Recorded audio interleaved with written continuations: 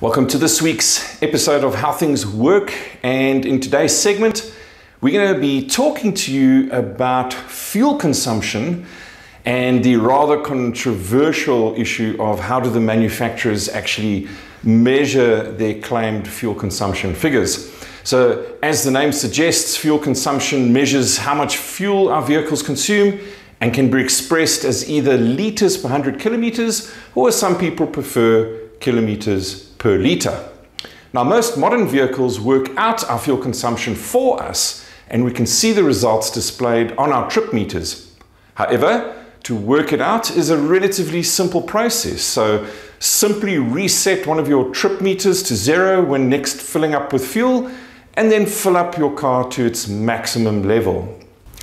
To get the most accurate measurement, drive your car until it's almost empty before refueling.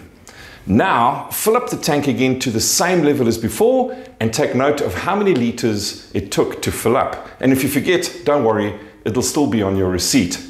And now you'll have exactly how many liters you needed to fill up the tank, as well as the exact distance you traveled using those liters of fuel. It is simply a question of dividing the amount of fuel you used in liters into the distance in kilometers you traveled, and voila, you have a fuel consumption figure of kilometers traveled per liters consumed.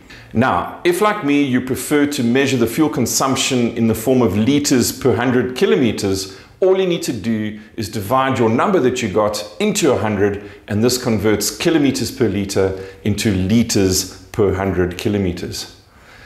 Now, you may have noticed that all manufacturers quote their fuel consumption figures, and in fact, it's a legal requirement for all new vehicles to have this information displayed when they're on the showroom floor. The debate has raged about how accurate these claims are and whether they actually translate into real-world conditions, and the jury is certainly out on this, although there are some vehicles that we've tested which gave us fuel consumption figures very close to the claim figures. So how do the manufacturers develop their fuel consumption figures? Well, firstly, as with most things in engineering, there are various conventions applied depending on what part of the world you're from. And there are three main testing procedures. There's a whole lot, but the main three are the European Union's new European Drive Cycle, or NEDC, which measures an urban and an extra-urban cycle.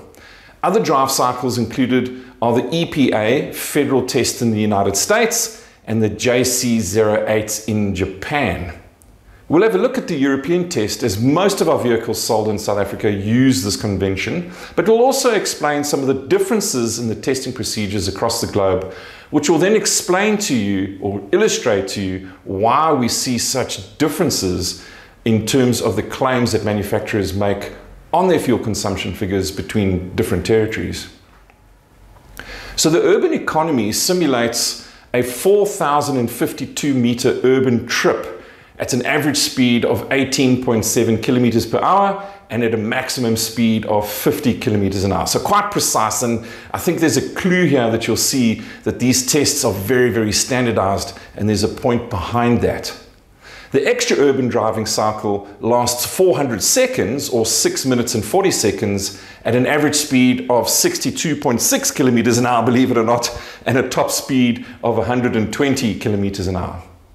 The main reason why these tests do not translate into real-world figures, I believe, is because amazingly the manufacturers are allowed to do the following. So they are able to disconnect the alternator, use special lubricants that are not typically used in production cars in order to reduce friction during the test, and turn off all electrical gadgets such as the air conditioner and radio. They're even able to adjust brakes or even disconnect them to reduce friction.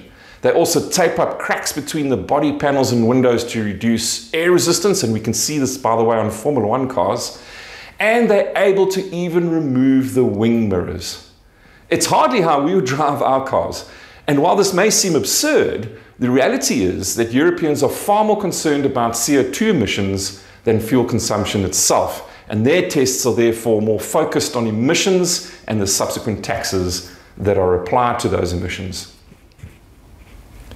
Tests in the US and Japan are a little bit more accurate, however.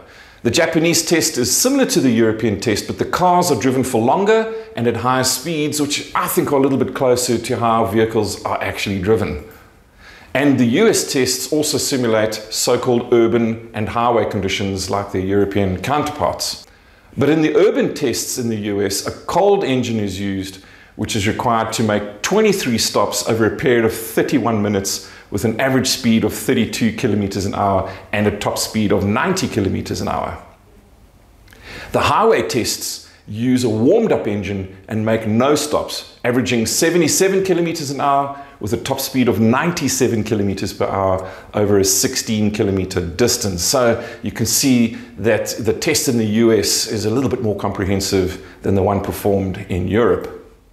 The measurements are then adjusted downwards by a factor of 10% for city driving and 22% for highway to more accurately reflect real-world results. And then a weighted average of city at 55% and highway at 45% fuel economies are used to determine a combined rating.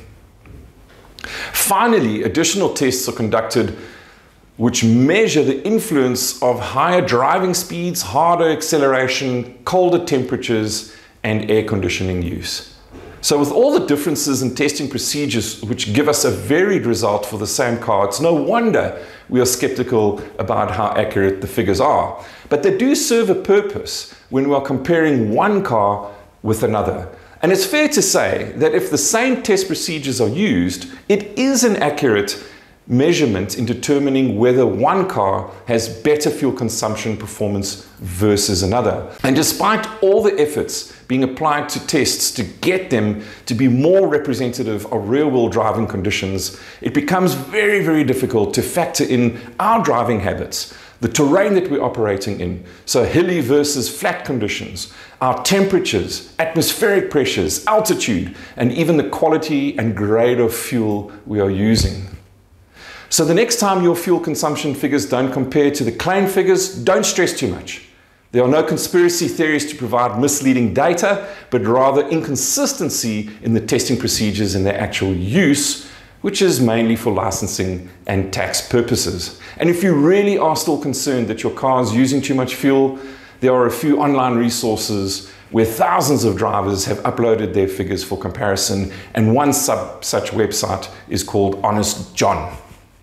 So we hope that you found that information on how the manufacturers develop their fuel consumption figures, and we look forward to seeing you on future episodes of How Things Work.